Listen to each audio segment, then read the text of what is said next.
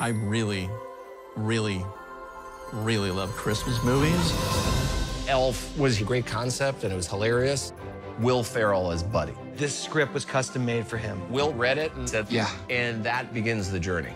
Nightmare Before Christmas. Tim Burton was a Disney animation trainee. They did not know what to do with him. He was considered such an Oddball.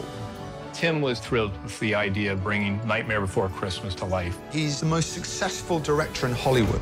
They said, here's 18 million, go make a movie. I'm calling these studios. I'm telling them I have this amazing script, and they said, you are insane to think Will Ferrell should be the lead of anything.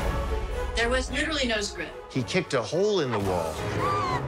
We got in trouble with clearance. The film might not be releasable. And we had lawyers saying, where's your reference? Where did you get this idea? It's heartbreaking. There's something special about Christmas. It's really magic. There was this abiding fascination. It just grew and grew and grew.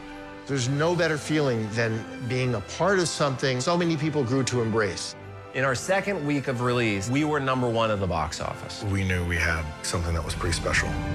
One of the hallmarks of a Christmas movie is that it has to have a big heart. He wanted to make a movie that stuck around for generations. There was a lot of love. That really made a little dent in the darkness of the world.